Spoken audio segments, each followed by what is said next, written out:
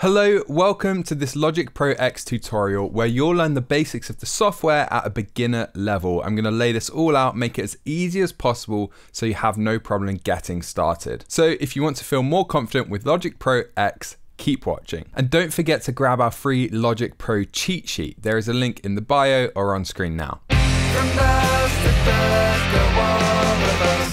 Hey, how's it going? Rob here from Musician on a Mission, and let's dive right in with this tutorial. First, let's break down the interface, because the first time you load it up, you're gonna be, whoa, what the hell is this? This is so confusing, where do I even start? And that's normal, that's the case with any piece of audio software. So let's make this really easy. First of all, we have all the file menus up here, everything you need to start a new file. Eventually, you're gonna wanna take everything you've done inside Logic Pro X and create just a normal audio file from it. When you wanna do that, ignore export. That would be too easy. It's called bounce. So this is where you want to go when you're ready to finish your track. Another option you need to know about, if you go to Logic Pro X at the top here and then preferences audio, this is where you select your output and input device. So I've got a universal audio Thunderbolt interface. You select your interface here. You can also change your buffer size here. So if you're recording, use the lowest possible setting, but then when you start mixing, you want to use the highest possible setting.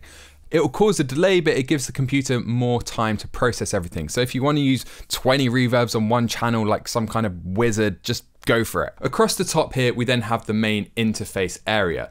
So you can click any of these to hide or show different windows. The help control here is going to be really easy when you're getting started, because that's going to show you exactly what things do. So we have an additional toolbar here, but I'm not going to cover that in this video because honestly, I don't even use that much, so you can get away without using that. Then we have these two buttons up here, the library, which is this window here, and the inspector window, which is this one here. So let's start by just deleting this channel and go from scratch. If you want to create a MIDI channel where you can add virtual or software instruments, choose software instrument. You can change the number of tracks here, just hit create, and that's going to load that up. And then we can use this library here to select the thing that we want, for example, classic electric piano. Or maybe you can find something else that you want to use, like, I don't know, cop show clav. Funky. Then we have this inspector window, so you can close that if you're not using it. The inspector window, I tend to leave this open, but open and close library when I need it. And the reason I leave this open is because we've got some other cool settings here, but we'll come back to that in a second. Let's keep working our way across. So then we've got a few more controls. Smart buttons, I don't use them personally. The mixer, we're gonna come back to that later as well. Then we have the edit window. And also down here, we have the piano roll, which we'll be using quite a lot. Score, if you do want to do that kind of stuff, and some other windows that you don't need to know about just yet. We're going to really just focus on the basics here in this video. Otherwise, your brain's just going to melt. These should all be pretty self-explanatory. We've got rewind, fast forward, stop, play, record, etc. When you actually want to record something, you need to make sure it's on record arm as well. Just something to bear in mind. Cycle, we'll come back to that, and we've got beats, bars, that kind of stuff here. We can change this. If you already have something recorded, you just need to figure out what the tempo is and then input that there. Then if you are going to be using lots of MIDI, you can change the key here. That's probably worth doing. And if you're not doing any of that, you can change this to time, but the default window is beats and project, and we could also use beats and time here. So play around with that a bit. We've got a few more options here. The ones that you really need to know about are counting.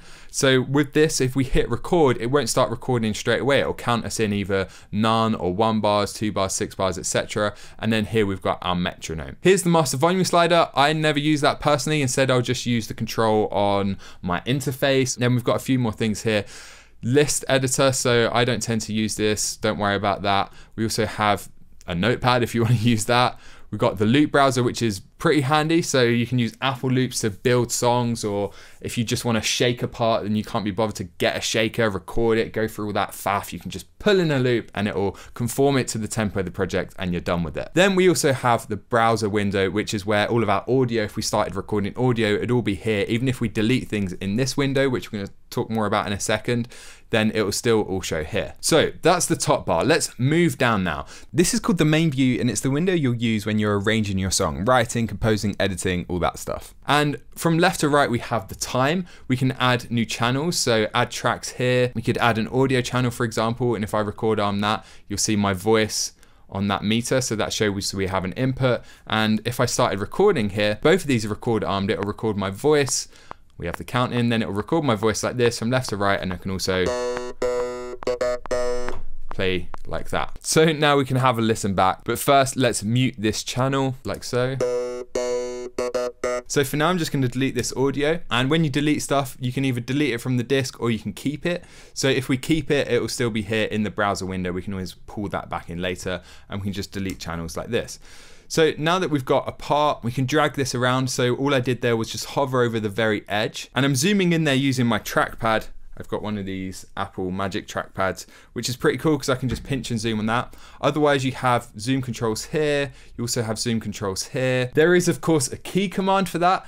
Key commands are really important. The more key commands you learn, the quicker you can navigate around the software. So if you just hover over this top option here, go to key commands, go to edit, you can either search for a key command, so we could search for zoom, and then we can see, oh, okay, so we use command and then the arrow keys. I don't recommend you learn all of these. There are literally hundreds of them, and I think your time would be better spent, I don't know, making music, just a crazy idea, but you can use this window when you want to search for them. For example, I will use the mix window a lot. So the command I use for that is command 2, and that'll load up the mix window. We'll come back to the mix window in a second. Let's just try zooming in so we can do it like that. And we can just pull this in like this if we want to by just hovering over the end there. If we hover over the top, it doesn't show. We can move it around. If you hover over the bottom half, it will be slightly different. Here again, we can pull it on that side.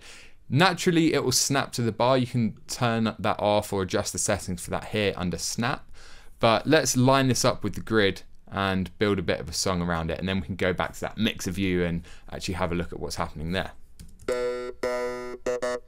So if we want to actually build a song here, we might want to edit this clav part. Now you can just double click, that will open the piano roll. That's generally what I tend to do. And in this window, instead we get a bit of a zoom on this one. So this is just a big block we can move around. We can't edit the notes here. But in the piano roll, we can move the notes around. We could shorten them or lengthen them. We can use in the secondary tool. So if you hold command, it will use the secondary tool, which is highlighted here.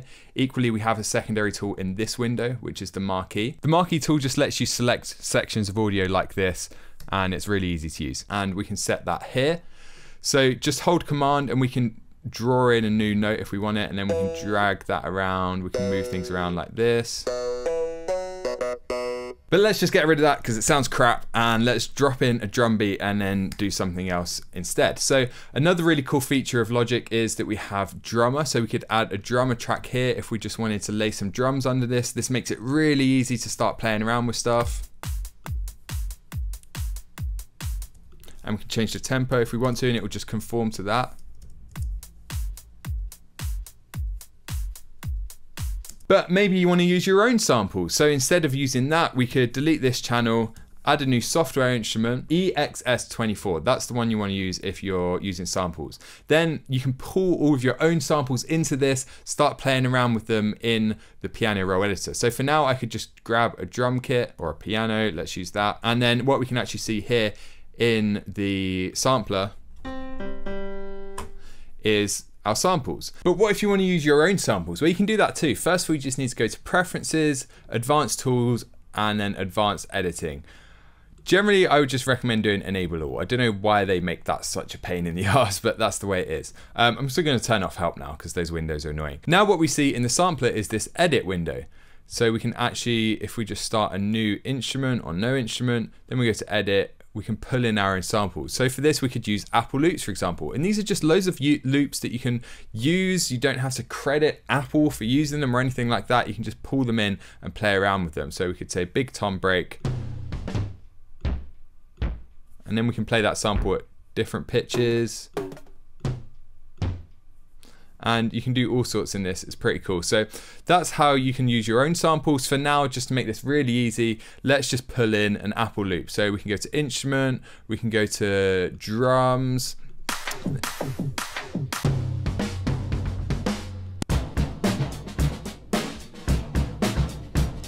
That's pretty cool. We can just drag that in, and now we can start to play around with this. First, I want to show you a few more options that are available now that we have some audio to play around with. The first thing is the waveform view up here. We can make the waveform smaller or bigger using this. Equally, you can do that with Command plus and Command minus. If you select this audio, we have a few options in this inspector view as well, which I mentioned earlier. So we can transpose it, we can adjust the gain if we want to of this actual clip. We can even quantize this if we turn off flex, but that's a bit too complex for this lesson. All you do though is hit that button and then we can go to quantize and actually quantize that audio. But let's turn that off for a second. If you want to add effects like EQ, loads of effects that come built in with Logic, they're all there. And we have the volume fader if you want to turn it up and down. You can pan it to the left and right here too, but we're going to come back to those options later when we talk about the mixer window. So let's find a sound that works with this. I'm just going to have a quick scan through. Now, to make this easier, I'm just going to turn on the cycle function. So this thing up here, if we just click that, it turns yellow, or we can click and drag to create our own cycle like this. It will snap to the bar, and we can also hit C if we want to turn that on and off. And this means it will loop it, it will keep playing it over and over. So now, as I'm searching for a good sound that works with this kit, it just keeps playing through.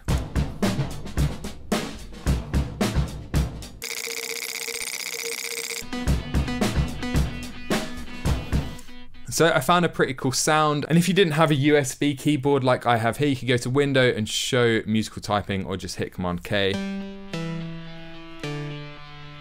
And now we can just play that in.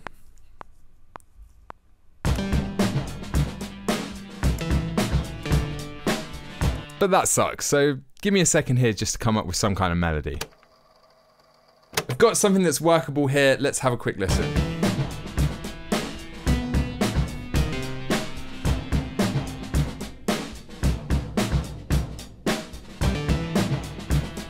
I'm going to lay down some bass on this too in a second, but first of all, let's take a deeper look at the piano roll editor. As well as doing it down here, you can also open the piano roll window. Shortcut for that is Command 4 if you use this a lot. Then we have a full screen for doing stuff. The first thing I want to show you is quantize. So if I highlight all these notes with Command A, then hit this Q button, it's going to quantize them, and I can then select the note. So you can see there with 16th, it pulls it to the nearest 16th note. If I select 8, that's too much, it's pulled the notes too far. So you want to find the right setting if you are using quantization. If you select this button, it will turn on the tray, which I find really handy, and it means we can just play with the velocities in a separate window. Equally, another thing I like to do is select velocity as my secondary tool, which means now you can just pull up or down the velocity of a note like that. Another cool option next to that is collapse mode. If you're only using a few notes, this is really handy on drums. If you have kick, snare, etc., it will just remove any other notes so that you don't get confused about what's what or accidentally move things around too much. And then lastly, let's talk about some of the other tools. So first, just hit T to open the tool window. We can use the pencil tool if we want to draw things in like so. We can use the brush tool if we want to create lots of little notes like this. And if you want to create longer notes, just select them here, and then we can do quarter notes. So if we hit T and then T again, that'll take us back to the pointer tool, and we can always just highlight things, hit the delete button if we want to get rid of them. Then one more thing I want to show you, if we go back to the project view with Command 1, is looping. So we can close the piano roll here with P, we can close the library here with Y, and then this, if we want to loop it, we can just pull it like that in the upper right corner, and we get a little indent here when the loop is one loop.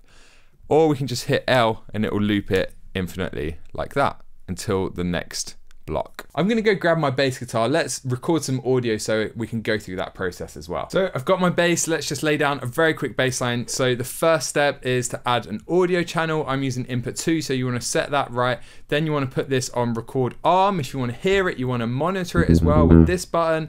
We wanna make sure it works. We've got a signal there, and now we can record.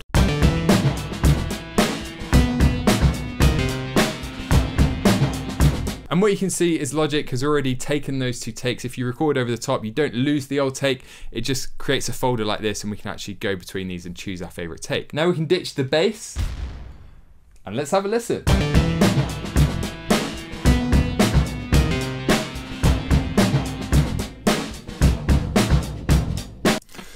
So the bass is too quiet, and we're also clipping on this output here. You saw that little red 0. So time to move on to the next section now. I'm gonna open the mixer by hitting Command 2. That's gonna open that mixer window.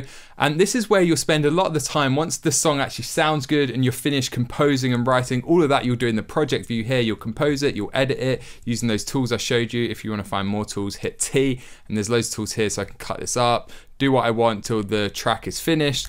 Then when I'm done, I can come to the mix window. And this is where we can start turning things up and down and adding effects. So here, audio 2, that's the bass. Well, we need to start by giving this a good label. We can also hit Alt-C, and that's going to bring up our color window to keep things nice and organized. Then here we've got the break, so we could just call that drums, give that another color if we want, and then we've got the lead synth there. So let's have a quick listen.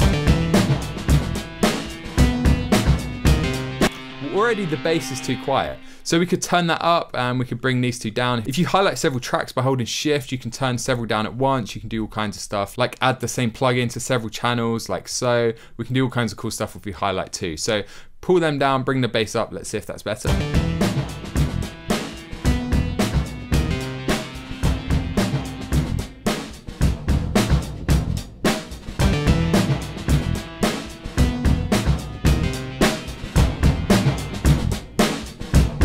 So then if we want to bring out that bass part, we can add effects, for example, EQ, and you have loads of really great stock plugins that come with Logic, so we could enhance the upper end of that bass guitar.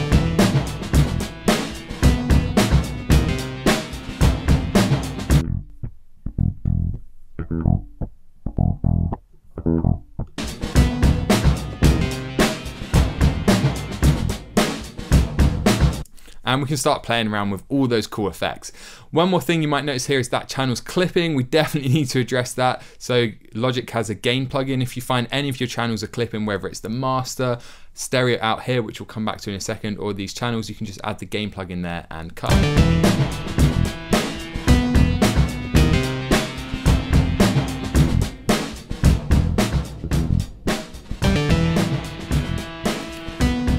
Then we have to bring down everything else to compensate and get everything to the level that we want. So how does this actually flow? What's happening with these channels? What's the stereo out? What's the master? Well, all of these channels, the output is set here to stereo out, which means they're going into this stereo out channel. So if we wanted to add, say, EQ to the whole mix, everything going on, we could add it on this stereo out channel. Like so. Then we have the master fader, which is the actual final stage. So you can't add plugins here. This is just if you want to turn the volume up and down. I find myself just not touching that fader at all. Basically, you're just using the stereo out. And if you wanted to, you could group these together. Then if you can remember from earlier, once you're done, you can go to File, Bounce, Projects or Selection, and we could bounce this track down to a stereo file that we can share online, burn to disk, whatever you want to do with it. So there you go. That's a general overview of the basics. If you're a beginner, that's everything you need to get started and actually write a song, record a song, export it, and be done with it. Of course, there's a lot more to Logic Pro than that. This was just a general introduction and overview. So I'm going to be making some more videos that I'll link to in the description that go into more depth on other areas of Logic Pro 10. Now, I also recommend you grab the cheat sheet because inside that I've got some of my favorite key commands, and using those key commands really does save you a lot of time. I also explain some of the plugins within Logic, tell you what settings to use, and a few other cool things. So if you are using Logic Pro, grab that cheat sheet. It's completely free. Just head to the link on screen now or the link in the description to download that. And if you're new around here, don't forget to subscribe and hit the notification bell. So that's all from me. I'm Rob from Musician on a Mission, and remember,